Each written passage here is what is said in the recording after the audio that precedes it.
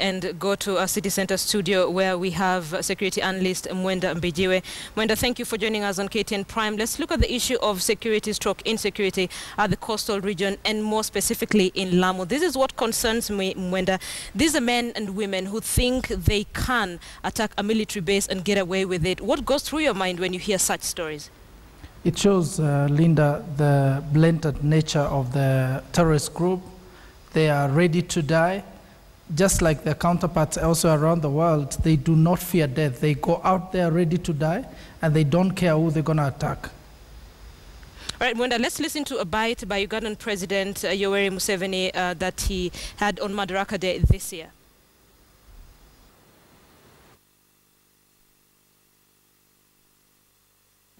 Kama uko na uwezo, unashambulia kambi ya adui.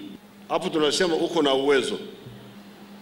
Kama huna uwezo wa kushambulia ngome, afadhali unashambulia askari ambao wanapigana nao wakiwa wanasafiri. Kama huwezi kufanya moja ya hao mawili, umeshindwa.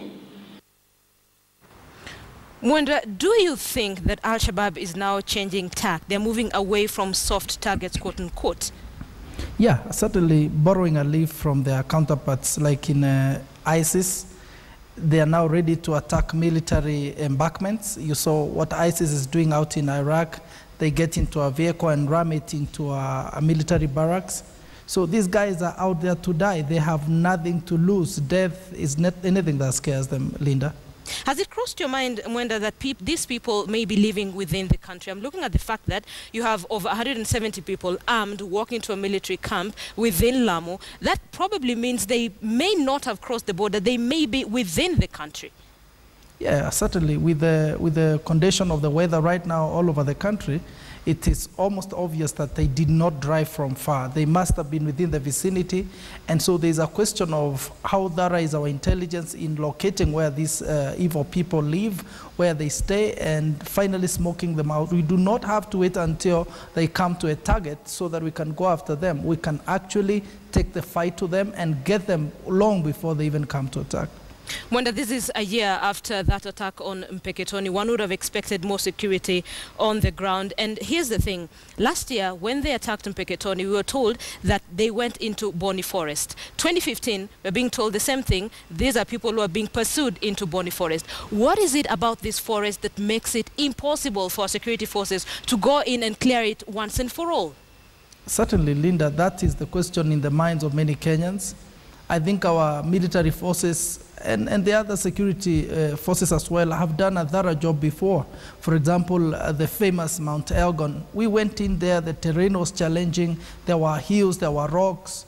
We went in and we brought the restive region under control. The question about Boni is this a very big forest that we cannot comb? I don't think it is. I think we just need to put boots on the ground and send the men in there and clear this mess once and for all, Linda.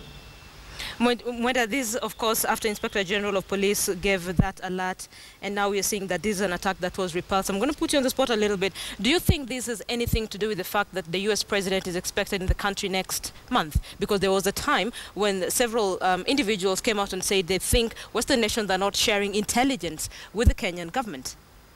I think in the intelligence community there's been a lot of cooperation in the past.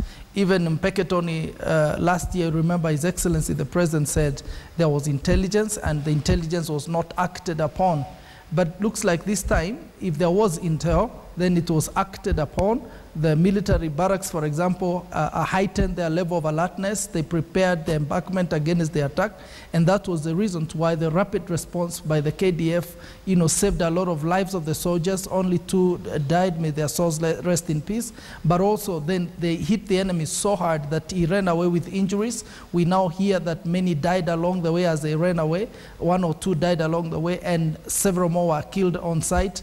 And many went away wounded. So this could have been an action on intelligence. Whether the intelligence came from locally or internationally, I think it only matters that we acted on intelligence. And if we can take advantage of the Obama coming and gather as much intel as possible, and then why not? We're keeping this country safe. Mwenda Mbijiwe, always a pleasure speaking to you. Mwenda Mbijiwe speaking to us on that attack on a military base in Lamu that was repulsed by KDF. We thank you for staying with KTN Prime.